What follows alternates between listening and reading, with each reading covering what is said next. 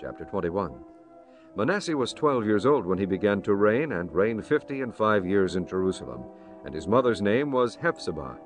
And he did that which was evil in the sight of the Lord, after the abominations of the heathen, whom the Lord cast out before the children of Israel. For he built up again the high places which Hezekiah his father had destroyed.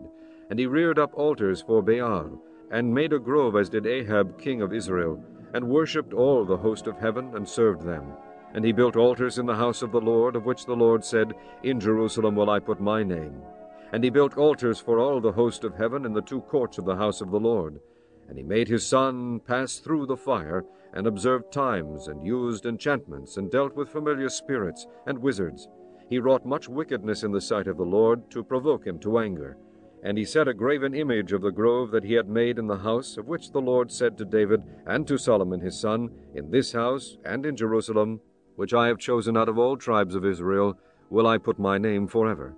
Neither will I make the feet of Israel move any more out of the land which I gave their fathers, only if they will observe to do according to all that I have commanded them, and according to all the law that my servant Moses commanded them.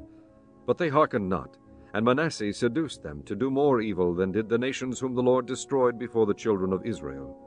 And the Lord spake by his servants the prophets, saying, Because Manasseh king of Judah hath done these abominations, and hath done wickedly above all that the Amorites did, which were before him, and hath made Judah also to sin with his idols, therefore thus saith the Lord God of Israel, Behold, I am bringing such evil upon Jerusalem and Judah, that whatsoever heareth of it, both his ears shall tingle.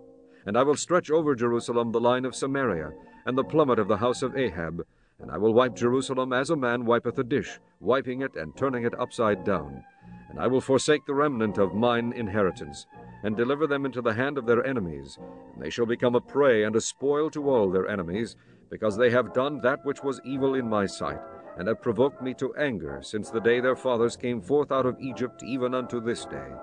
Moreover, Manasseh shed innocent blood very much, till he had filled Jerusalem from one end to another, beside his sin wherewith he made Judah to sin, in doing that which was evil in the sight of the Lord. Now the rest of the acts of Manasseh, and all that he did, and his sin that he sinned, are they not written in the book of the Chronicles of the kings of Judah?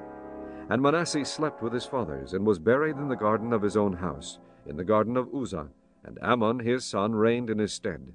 Amon was 22 years old when he began to reign, and he reigned 2 years in Jerusalem.